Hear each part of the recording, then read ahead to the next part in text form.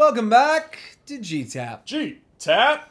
We have returned after a lot of YouTube strikes. Yes, I promised Mac I wouldn't freak out and get loud and yell. Yeah, it was rough. That might be a fib.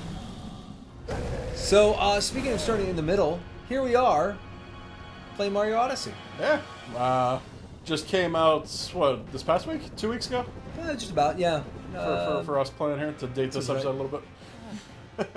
Yeah, so here we see we're in the middle of an adventure where Peach is already kidnapped, Bowser's already got a wedding airship. Yep. You can see it. So much. I love all the hat hair.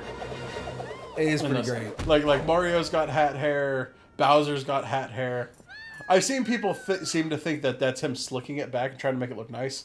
I think it's because he's wearing a hat. I think it's partially both. I think it's like he got nice for the wedding, but then he put a hat over top of it. Disrespectful. He needs that hat. Yeah. I just noticed that all of his airshop stuff are the same sales you have on the Odyssey, which is neat. Oh, yeah. Love Bowser. See, because when he picks up his, like, the hair strands fall out of the hat, it's like, I think it was a coif that someone worked really, really hard on, and then he put a hat over it, and it just went to... Yeah. I kind of, I didn't notice this before. The march of the airship is kind of like from 3. Yeah. It's kind of a nice callback. Well, callbacks. This thing is a love letter to all people who have ever played any Mario. Wow, we got knocked far, huh? Yeah. That's the crater that we're in, I guess. Yeah. Well, actually, it's a hill, actually. It's what? It's a hill. Is it? All right, so we're playing on the Pro controller okay. here. Yeah, it is a hill. Okay. Just so we can hook it up to our system a little bit better. Jump up. Oh, you're stressing him out. Oh, no, my hat. I want my hat back. Well, it's like a tenth of a hat. Well, it's still my hat. It's my logo, damn it. Oh, run through the fog. Here in Tim Burton world. There's a frog with top hats. What? Who am I? Who are you? I'm from New York. I'm straight out of Brooklyn. Or not. I don't know. This really confuses the tapestry of work that we've built to the great Mario lore. Well, yeah, because I guess, right before this, they said that he's not a plumber anymore. Well, that I figure is like, he's like, I don't know, what do you call it when a royal just has like a sex friend? Like, that's what Mario is to Peach. So is he part of Consort? Peach's, I think consort, or like he's part of Peach's harem? Yeah, basically. Almost, like, because it seems like Bowser's kind of part of her harem at this point now, too. Actually, at the end of this game, there's actually a surprisingly weird moment of that. Oh, really? There's just a moment where it's just like, Peach is like, both of you boys chase me and I don't care for either one of you. Oh. Well, look at that. He's giving her gifts. Look at that. He's showing he's a provider. Look at that. He's providing for her while Mario only wants cake. And we know from the Switch's parental controls that Bowser's a great dad. Yeah, he is. I'm starting to think that the whole Bowser's a freedom fighter thing's true. Trying to save her from the terrible, wretched monarchy. Absolutely. We're trying to say that the monarch herself is not that bad. I would marry her. Well, no, it's the system that's bad. It's all the Toads. It's all the Toads. They took over those dang the mushroom royals are only retainers. figureheads. Those dang mushroom retainers. Alright, so we're missing the deep and intricate plot. Basically, Cappy's sister, Tiara, has been taken, and she's on the top of the head of Peach. Mario wants to get Peach, Cappy wants to get her sister back, so let's work together. So it's his sister. It's not not his girlfriend? It is his sister. Okay. I did not know that. Otherwise, we'd ask complex questions about, like, hat dating rituals, which we don't want to get into. We're already dealing with like human on dinosaur action in this game series. You're speaking for a lot of people here, but there might be some people who want to know that. And there you go. There's the primary conceit of Mario Odyssey. Cappy. You know what's funny is I didn't get a chance to get one, but Best Buy actually had the caps that you could get. Oh, is it like the Mario cap with the eyes? Or? Yeah, it's the Mario cap with the eyes that you could get. It was like a pre-order bonus.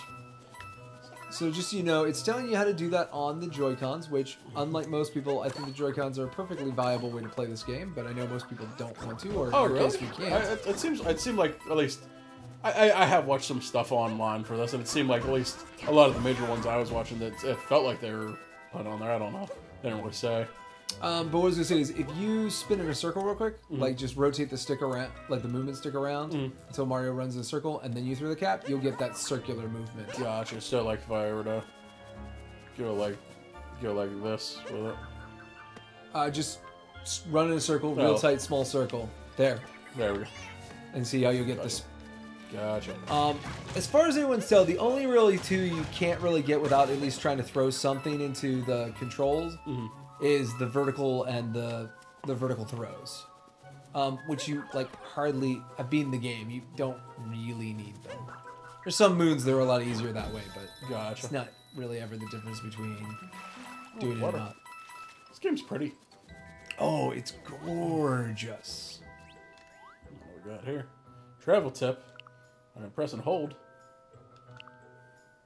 No. Good to know. Oddly specific to our situation. It's almost like they assumed that a possessed cat was going to help us on an adventure. Weird. I'm feeling that this game world is lacking verisimilitude. It's lacking? You said? Yeah. It's why would a sign be there to tell me how to throw my cat? Maybe they. I think it was their plan all along. Maybe they put it up in anticipation. Oh, gold Goombas. Do you know where they're from? Because like I feel like they're from somewhere because they're like little baby Goombas. Well, technically they could be from 3. They had the little baby Goombas in the desert world. The Paragoombas. No, like the little. There was the little ones that like used to pop out of the mouth. Oh, the micro Goombas that were inside the blocks. Yeah, I know what you're talking about. Yeah, they could technically be part of those. Yeah.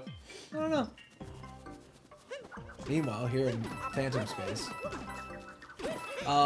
yeah, even this little world, which is not meant to be anything other than an intro, has like this cool, weird, ghosty theme, and because apparently ghost hats are a thing. Well, it seemed like this world was really well, like the levels in this one were very varied and well thought out. They definitely took some time to make sure that this was going to be the flagship game. Hold on. Frog. Now it's time for existential dread. What is a frog? What is a man? Apparently inside her head is liquidy. Well, yeah, that makes sense. That's kind of true.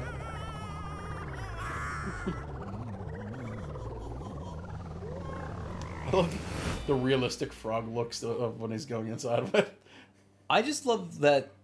So, where did you guys get the idea for Odyssey? We were watching Nabila John Malkovich and thought to ourselves. I hope that's true. Oh, he's adorable. With his mustache. You captured a frog, condemning its soul to purgatory. Oh, jeez, yeah, you got some height. That frog can leap. Okay, I saw that over there, but there's also stuff over there. Secrets? I don't know. Are there secrets in this game? I would assume so. They're considering there's, what, 900 power moons 999 power moons. That's ridiculous. And theoretically, you can collect more. They just don't count. Because there is, the moons you can buy in towns that are mostly. Oh, I thought it counted those when I read this. It counts them once and then once again, but you can still actually buy them after that. Oh, really? Wow. So you can keep buying them, but there's a certain point where they stop counting. Oh, okay. Like I said, I think each place that has a shop, you can buy the moon twice towards your overall 999 count. There's a lot of moons. There's like a lot. Yeah, I was gonna say, they made it so you could play this game if you're a completionist for quite some time. And it's fun like that. It's kind of like Breath of the Wild in the sense that it's about exploration and just kind of having fun finding it. They're not stressful. It's not like, I think even a hardcore completionist can understand of like, yeah, I'll work at this and I'll take a break. I'll come back to it a little bit. Because there's nice plateaus where you feel like you accomplished what you wanted to, then you can go back and go even more completionist. Then you can go back and be even more completionist. Because from about, I think it's 500 on is just you beat a completionist. I kind of wonder, I start to wonder... You'll have to bend your frog friend. There we go. If that's kind of an initiative amongst Nintendo to kind of have these bigger, more exploratory games. Well, I think, you know, there's a lot. There's a bigger conversation happening in gaming in general about, like, the loot boxes and games as services. I'll tell you what, though. Hit the checkpoint. We'll start that conversation on that side of our next episode. Oh, look at you, leaving a cliffhanger in the first episode back. Yeah. I'm kind of proud. A discussion about the game industry as well as getting to the boss battle that's coming up. It's going to be great. Oh, now you gave away something. There's no cliffhanger left. Thanks. Good job. Could be anything. Could be a boat.